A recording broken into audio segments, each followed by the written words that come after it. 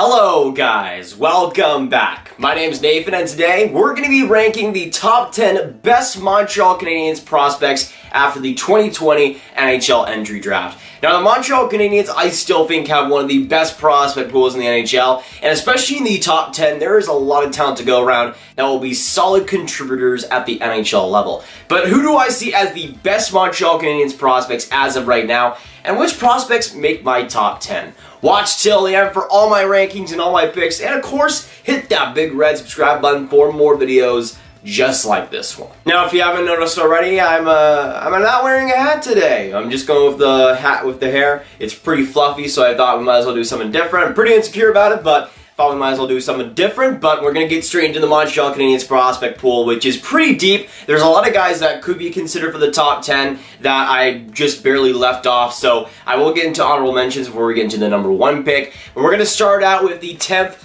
overall player and the 10th best prospect in the 2020 Montreal Canadiens prospect pool, that being USA forward Sean Farrell. Now, I'm a pretty big fan of Sean Farrell, and I think this is one of the best picks for the Habs in this past draft, up there with Mysak as one of the better steals of this draft. I think Sean Farrell is a guy that will provide a lot of value at the NHL level. Playing the USHL this past season was very efficient. I think he just gets the job done as a very reliable forward and has some pretty great skating skills to boot. I think that's a player that you could probably put on like a third line in the future and be pretty comfortable about it. Maybe has even more potential, but you're probably looking at a middle six winger there, which is not too bad, especially in number 10. Now going on to number 9, I have Jayden Struble, one of the better defensive prospects in the Habs pool. Now, I've been a pretty big fan of Struble ever since his draft year. I thought he had a lot of potential, even though he was very raw. And when he was picked in the second round, I know there was a lot of Habs fans that were kind of skeptical about it.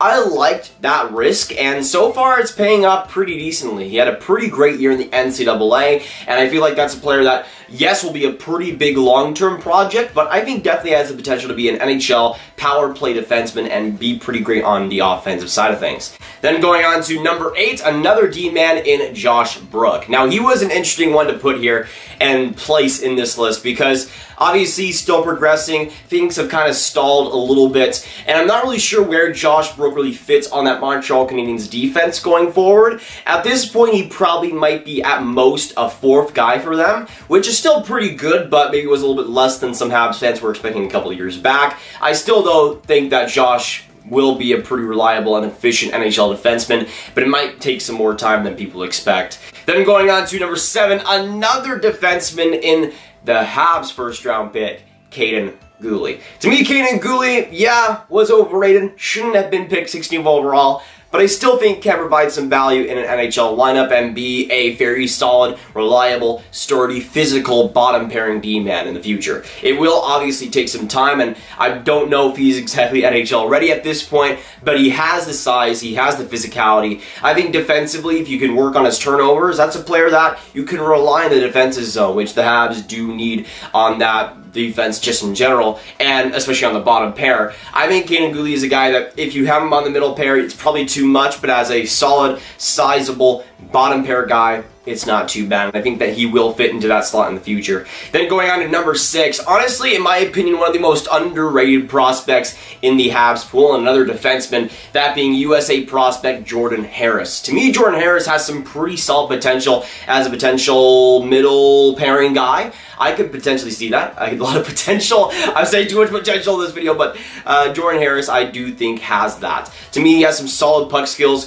good skating, and just overall a good amount of tools in his toolbox. I think that's a player that, yeah, will take a little bit more time and should need some AHL seasoning, but I could see definitely as a bona fide NHL player and a pretty good offensive one at that. Then going on to our top 5, and coming in at number 5, my boy, Mysak. Now, Mysak is a guy that in the second round is a pretty fantastic pick for Montreal. I see him as a first round talent, although it's not like in the top 10 or anything, I still see him being a pretty great value pick for where they got him at, and I think he does slot into that top 5. Now, his potential is kind of interesting in Montreal because he is a left winger. He could potentially get to that second line. I think that might be stretching things a little bit, but he's a great power play option, a great, smart, talented mind, and that's a guy that I see being at least a middle six, third line winger for Montreal and being a very good one at that. Then going inside the top 4 now, and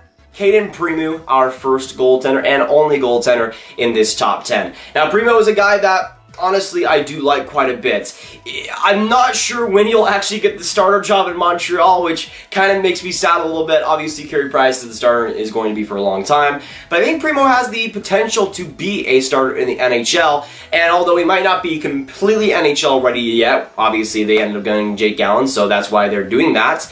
I think he's a guy that does have starter potential for Montreal and hopefully might get that job eventually. But I think that's a guy that's one of the best goaltending prospects right now in the NHL and is continuing to work on his craft, and so far has looked very good in the AHL too. So it's just a matter of time before he steps in the NHL and feels right at home.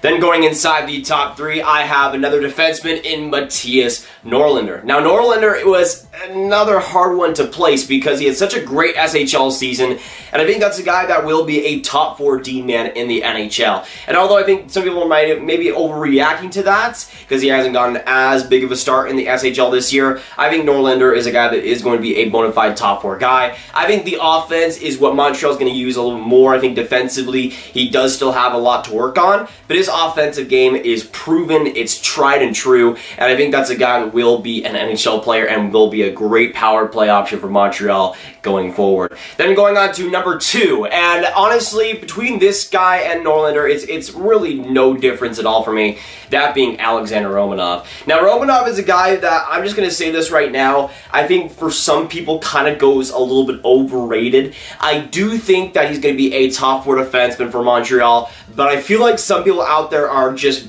hoping that he's going to be like a top 4 defenseman right out of the gate. And I have some news for you. I don't think that's going to be the case. I think Romanov will eventually go to a middle pairing, good offensive player, but I'm not sure he's quite there yet. Personally, if I was Montreal, I'd probably play him in the AHL at this point, put him with as much minutes as humanly possible, because I think he's most likely going to be on the bottom pairing to start out. I would rather have him in the AHL playing 20 minutes a night and really grinding and really getting his game going, rather than going the NHL route if we see an AHL season, of course. But I think Romanov is still a guy that will be a top 4 defenseman. Once again, like Norlinder, I think is more on the offensive side of things, but will provide some awesome value for Montreal in the coming years. Then going on to number 1, that being USA Pride, Cole Caufield. Cole Caufield is the obvious pick here for number 1, but the proven and worthy pick at number 1 on this list. Cole Caufield is, in my opinion,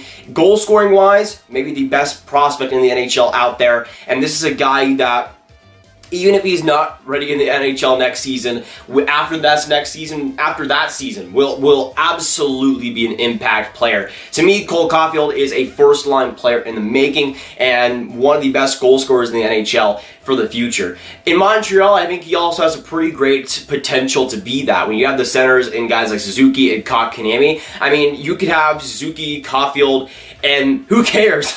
Who cares on the left side? It doesn't even matter. That pairing would be absolutely lethal, and I think Cole Caufield fits amazingly into that Montreal system and will be the premier goal scorer in just a matter of a few short years. Holy crap, I realized I just did that whole top 10 in one take. My goodness, I'm so proud of myself. I'm so proud of myself. Anyways, hopefully you did enjoy this top 10. Let me know down in the comments down below, what do you agree and disagree with? Make sure you hit that like button on this video if you enjoyed. Hit that subscribe button for more prospect content just like this one. And hit that notification bell for all notifications and all the new videos. Make sure you share this video with your friends. Get it out there. Click this card for all my hockey prospect talk right in one playlist. My name is Nathan. I love you. and I'll see you guys next video or stream. Goodbye.